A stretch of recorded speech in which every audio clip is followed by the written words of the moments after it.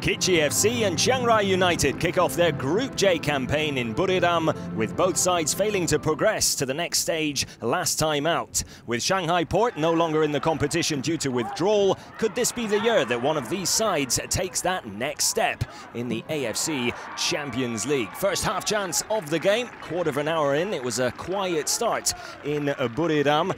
Sivakorn Tjatrakun testing Argolo, but a simple catch for the keeper. He shot off target anyway. Little over a minute later, Kitchee with the opening goal, and it's Ruslan Mingazov. His first Champions League goal. And a lovely, lovely strike on the edge of the penalty area. One touch to settle himself. And then slots it into that bottom right corner. Slight deflection.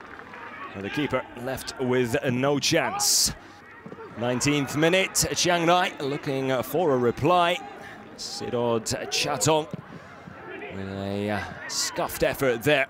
Not really going to trouble the keeper with that. Back the other way. 22nd minute now.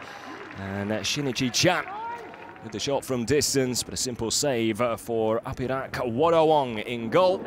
So just a slender 1-0 lead to Kitchee at the break. Into the second half we go now.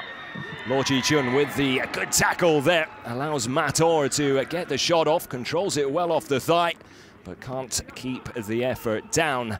Quarter of an hour still to go. Chiangrai looking for a way back into this. They go for distance as well.